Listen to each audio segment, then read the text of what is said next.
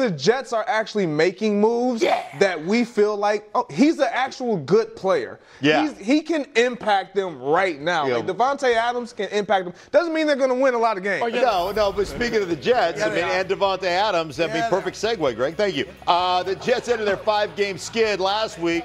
They are now 3-6 right now, 2 games out of playoff spot, 2 games out of. They're in the hunt. That sounds so ridiculous. Play the Cardinals on Sunday. Davante Adams talked about the mindset of one Aaron Rodgers. Right now, here's what he had to say. It's real similar to, I think it was 2016 run the table type vibes. Really? Just that type of energy. He's not, create more slogans and all of that stuff. I mean, we've had many years where, it's run the table, then it was the relax and all those. I'm not saying there's going to be another run the table part 2 or something like that, but it's definitely that type of energy.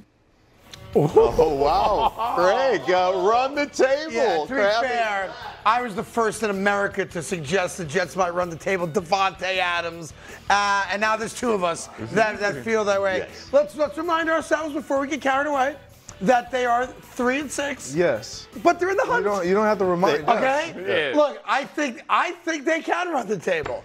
I'm not basing anything I've seen, but I think if you put the Jets schedule up there and you consider the teams that they're playing against, Arizona's for real. I'm not going to doubt them considering they're in first place in the West. But should we do teams that have more wins than the Jets? No, we shouldn't, Danny. The Cardinals do, the Colts do. No. The question is, can the Jets run the table? Okay. And the answer is yes.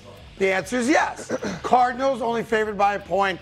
Jets can win that game. Colts are obviously a poop show. Bye week comes at a great time. Seattle's a joke. Miami's a joke. Jacksonville's a joke. I take Stafford seriously. I'll give you that. That's big of you. I'll give you that. That's very good. I'll give you that. I take the Bills seriously. But guess what? We should have beaten the Bills 3 weeks ago. So I'm not worried about the Bills. And then, of course, the Dolphins are a joke. If I told you that the New York Jets ran the table and got to 11-6, is there any part of your being that would say, maybe? No. I mean, so here's the deal. Maybe? No. Like let me remind America and everyone at this desk. I actually picked the Jets to win this division. My guy. Before I give you some, and I'm going to give you some. That just makes you all wrong. No. Yeah, I do that too. Bear with me. Let the man speak. He's a Hall of Famer. I bought everything that Aaron Rodgers was selling this offseason with him being all in and all the stuff and all the personnel moves that they had made to acquire this talented roster on paper. Mm-hmm. And then I started to watch him play this season. Oh, right, that Thank part. you. And I forgot about that part, to be honest. I was excited, just like you. Yeah. But I was doing the same thing that Davante Adams is doing right now. Yeah. Buying into the hype. I was remembering when. Yes. Remember what was when the conversation? Yes. Remember when Aaron Rodgers said relax? Remember when he said we're going to run the table? Yeah, I also remember he was an MVP type player too then. And that's what he is not right now. And so I get it. Yeah. The vibe can feel like that. But it's one thing to feel a certain way and to know you can't actually execute how you feel. And that's where Aaron Rodgers, in my opinion, is with this offense. Give me the playoff picture again. Give me the playoff picture again, really quick. Hunt. All right, in the hunt. The only thing they're in the hunt for is Costco, paper products and snacks for the playoff parties that they're going to be hosting when the playoffs come around. Okay. That is all they're in the hunt for. This team is not hunting anything but snacks. Okay, so let me ask you a question.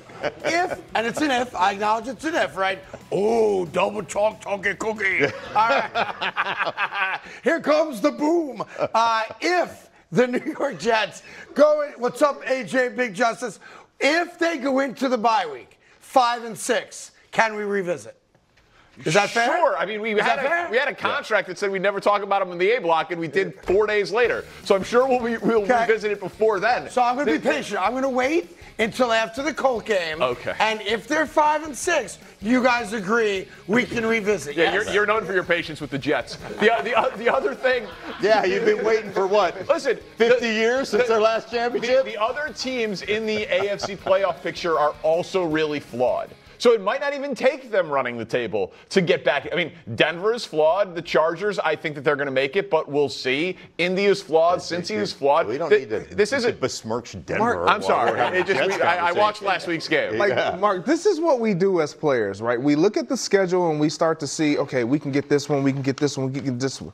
The one thing we don't do is really assess how are the teams looking at us? Yeah. Because when they look at their schedule, they're all looking at the Jets and saying, we can get this one, we can get this one. So every team that we're saying that they can run the table against, the teams that we're saying that against, they're looking at the Jets like, yep, we got that one. We know who they are. So it's hard, man. It's going to be interesting to see what they actually look like. And I'm glad the vibes are great. Back. Run the table vibes. Run the table vibes. Get the hell out of here. That's fun. Like, it's just ridiculous. It's just one of the great wide receivers to ever play the sport. Run the table vibes.